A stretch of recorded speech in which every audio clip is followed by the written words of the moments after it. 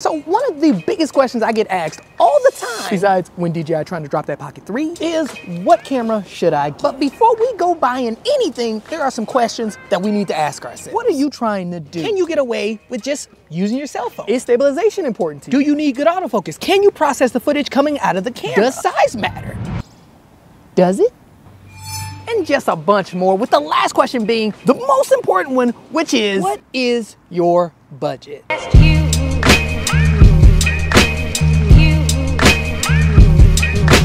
And now, after asking yourself all these questions, you can see that the answer may not be that simple. But pimpin', don't worry about that, because your boy Sky Money got you. We are going through each of these questions to help you figure out what camera that you should buy. And now, before we go ahead and plug away at these questions, I gotta give a huge shout out to today's coffee sponsor. Thank you so much. And if you wanna buy me a coffee, don't be shy. The link is down below. But if not, no tea, no shade, because I ain't a hater, and my hood never let me be a hater. But for real though, thank you so much for the coffee. So now, back to the first question, which is, can your phone do the job? Because pimpin', most likely, if you're watching this video, you probably have a phone in your pocket that has a decent camera. What's cool about the cell phone cameras is that you just pull it out, press record, and the image looks decent. There's really no real settings or anything you really have to set up. Like if I'm being real, if I'm just being real. But on the flip side of that though, you go out and get yourself some new drip like the Canon R5C or the Sony A7s III or even the Sony ZvE1, you press record and most likely you're gonna be slapped in the face with a huge problem, which is, why does my footage look like this? Why is it so dark? Why is it too bright? Why my skin's looking all red, yo? And look, I ain't even exaggerating. This is real talk. Most likely that's gonna happen. Like I would say like 90% of the time that will happen, especially if you don't know how to use a camera. But you pull out that cell phone and if the lighting's okay, you're pretty good. So first things first, ask yourself that question. Can my cell phone do the job? Oh man, quick side note, not for nothing, I thought it was gonna be super windy out. I brought my DJI mic and no wind in sight. Like I can't, listen, nothing. The next question is, what are you trying to do? Are you trying to go a more professional route? Are you trying to start a YouTube channel? If so, what YouTube channel? Is it gonna be a sit down, like educational video, or like, is it gonna be out and about like this, like a vlog? Are you shooting review videos? Will you be moving around a lot? Are you gonna be around a lot of water? Are you gonna be shooting vertical video? Pimpin', all these things matter, like for real. So you have to figure out what it is that you're trying to do. Before you cop anything, you gotta figure that out. For example is, I have a travel channel, and for that channel, this setup right here would be complete overkill. But something like the DJI Pocket 1, Pocket 2, Pocket 3 if they come, a GoPro, the DJI Action 2, stuff like that would be perfect for the travel channel. So you gotta figure out what it is that you're trying to do. And once you figure that out, pimpin', then you can move on to actually looking at gear. If you're gonna be out and about doing vlogging and you have like anxiety, a GoPro or the DJI Pocket 1 or Pocket 2 might be perfect for you. As well as like the Action 2. Like the Action 2 is boss. And now if you're gonna be doing like a tech review channel, then you might wanna up the sauce. Because if I'm being honest, I have noticed that a lot of tech review channels have better quality video. And I'm mainly talking about like image quality. Image quality kind of matters on like a tech review video.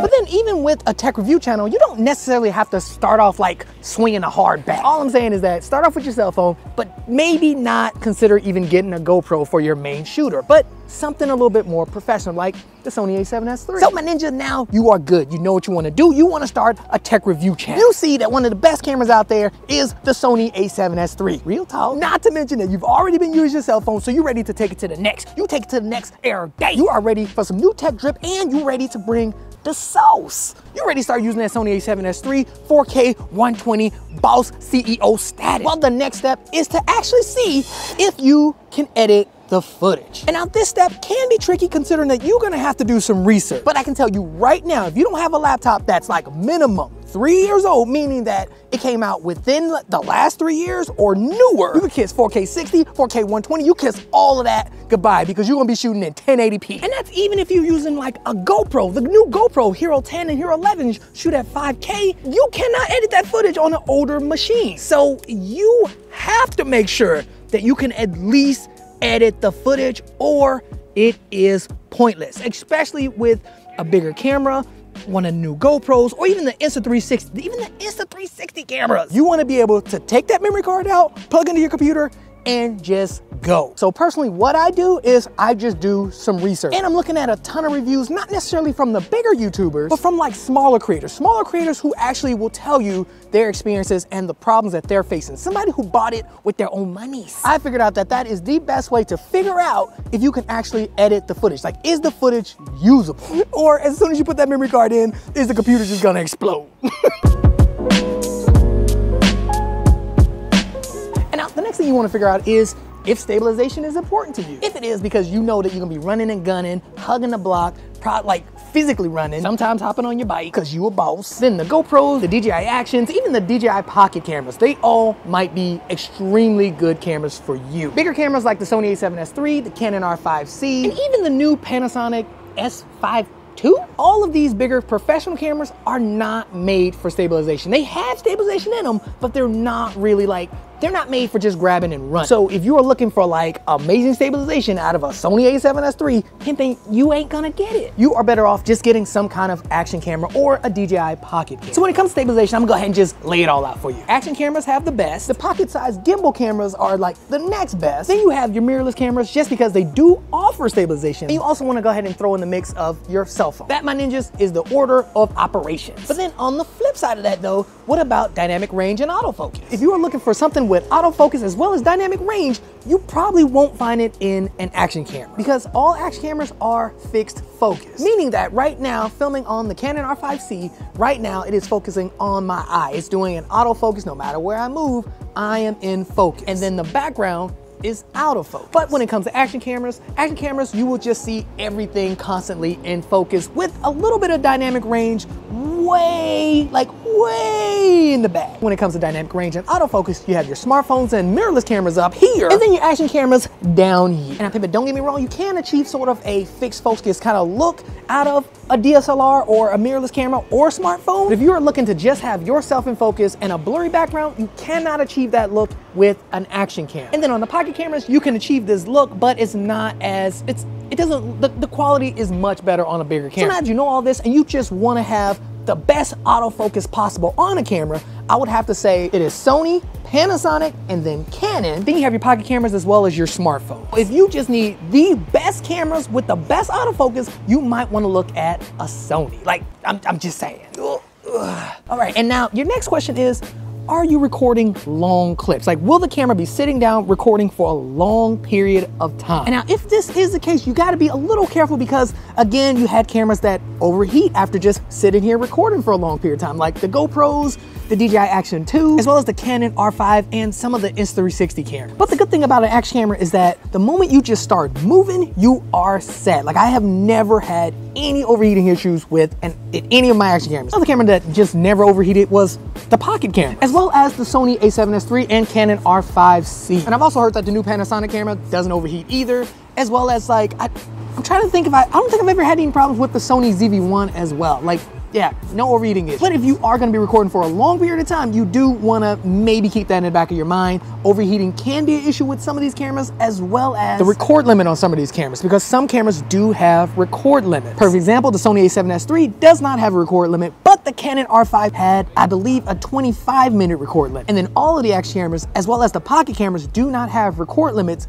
but they do split up the clips after a certain amount of time. And that can be a turnoff for a lot of people. And then when it comes to your cell phone, it kind of lies somewhere in the middle because it depends on the space and the quality that you're recording in. And now let's talk about size. Does it matter? And like a lot of the questions, this is very personal. It's up to you. I cannot tell you what size camera you would want to get. For me, I do like to have the smallest footprint as possible. No cables. I don't like cables. I don't like those big old fluffy shotgun mics. I don't like none of that. Even though your boy Sky Money is a boss, I don't want to lug that stuff around, but that's just me. If you are looking for a small footprint, then your cell phone is great, the GoPros are great, the DJI Actions are great, and the Pockets are great. When it comes to a good point and shoot, the Sony ZvE1 is really good. So if size and weight are a factor, if you want something small, go for more of the lines of the GoPro or the Action 2. But if it's not a big deal and you're just looking for the sauce, then go with a mirrorless camera like the Sony A7s III, or the Sony ZvE1, or the Canon M50, or any of those newer, like smaller Canon cameras are actually pretty good too as well. And then something else to consider that I don't think I mentioned before, but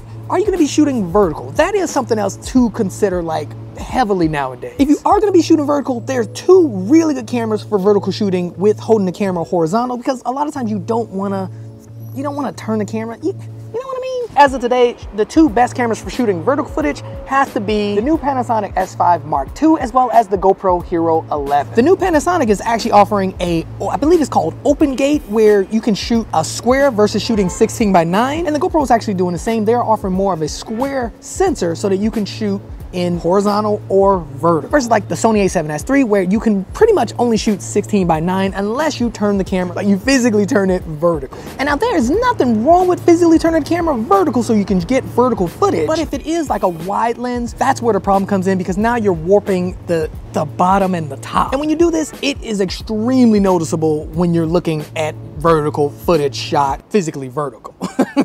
And now, quick side note, all action cameras though also offer a 4:3 aspect ratio, which means you could just literally shoot everything in 4:3 and then crop it in later. But I will say that GoPro and Panasonic have a leg up when it comes to vertical footage. Now, to get into the biggest thing, the meat of it all, call me Big Meech, Machiavelli, all eyes on me, Michael Jackson moonwalking it, man in the mirror. I don't even know where I was going with that. But anyway, let's talk about budget.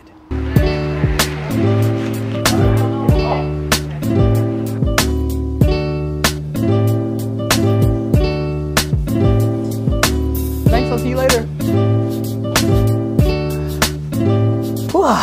Whoops, we are crooked. But anyway, Pippin, back to budget. And I'm gonna split this off into different sections, starting with the $500 range. So from the $0 to $500, you can get almost any action camera. That's your GoPros, the DJI Actions, and even the DJI Pocket camera. For the most part, if your budget is like $500, you are set. You could probably get an action camera, a memory card, and maybe even something like even a mount. And now, if your budget is a bit higher, from like 500 to like 1,000, you can get yourself a Canon R50, a Canon M50 Mark II, the Sony ZvE1, brand new, the Sony ZvE10, and I'm gonna even go ahead and say that you could cop an entry-level camera used for around the same price. But something to note, when you go into this territory of the prices of like the 500 plus range to like something that's professional but not really professional, you are entering in like an investment territory. And the only reason for that is, most likely if you buy one of these cameras, you're gonna have to buy lenses. You're also gonna need to buy extra batteries. You're also gonna need to buy mic. And now batteries and mics aren't too bad. It's the lenses that cost a lot. So keep that in mind when you are trying to buy something just a little bit more professional, even an entry-level camera. And now moving into the $1,000 to $2,000 range, and Pimpin', you can cop something like the Canon R8, a Sony A7SIII, and just a bunch more. But remember, Pimpin', that you gotta buy some lenses. And lenses are not cheap. I just wanna make that clear. Lenses are not cheap. And then from there, we have everything from like the $2,000 range to like the $8,000 range. And these are more of the professional cameras. And yeah, it might be a lot, but something to also note is that these cameras will last forever, and the value on them will not like significantly drop. And that also goes with like the lenses as well. They're not like when you go to trade in a game at GameStop and you bought the game for like $50, but then you go and trade it in and they're offering you like $5. With cameras and lenses, it's not really like that, especially with the lenses. Woo-hoo-hoo, it is sunny. So Pimpin', really take all these things in consideration, especially the budget. Like, think about what you were trying to do and everything else, and then throw in that budget. And that is how you can find the perfect camera for you.